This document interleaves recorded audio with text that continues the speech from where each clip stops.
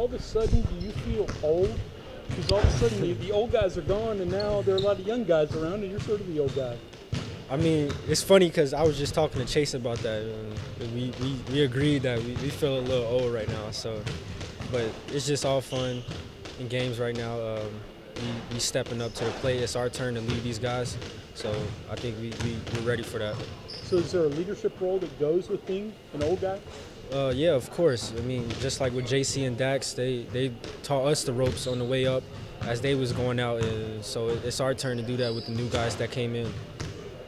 There's been a lot of talk about how much Issa's improved this offseason. Just talk about what you've seen from him out there. Tremendous shooter now.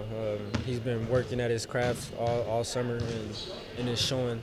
And I don't think he's missed a shot at the times I watched. So he's shooting the ball pretty well.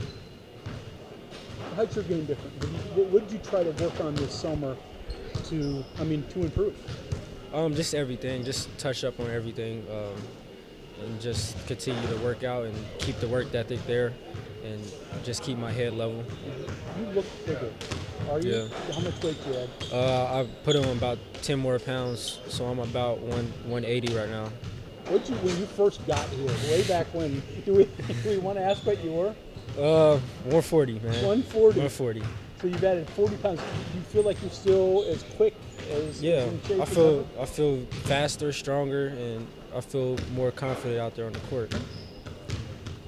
Talk about the newcomers. What do those guys bring to the table? They bring a tremendous amount of energy. They're young and they're coming in and ready to play and they're ready to give it their all.